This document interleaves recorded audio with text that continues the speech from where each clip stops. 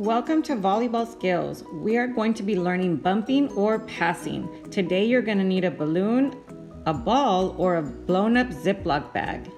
When you get to the stop sign at the video, that's when you pause so you can practice. Now we're going to talk about our volleyball ready position. We're going to bend at the knees, put our hands wrapped around the other hand, thumbs are out, never crisscross because you can break your thumbs.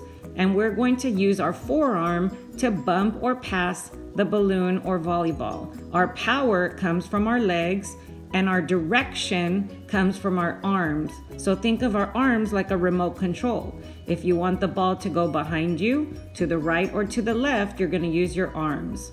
All the power comes from your legs. Let's practice ready position. Ready position. Stand up straight. Ready position, thumbs are straight, not crisscross. Ready position, knees are bent. Ready position, look at your thumbs. Now we're ready to try it with our balloon or Ziploc bag or ball. Remember to keep that form. Try to keep it up as much as you can. You can even do a one-handed bump or pass. Ready position, bump or pass with your dominant hand. If that's not your dominant hand, try the other. Good luck. Now it's your turn to practice.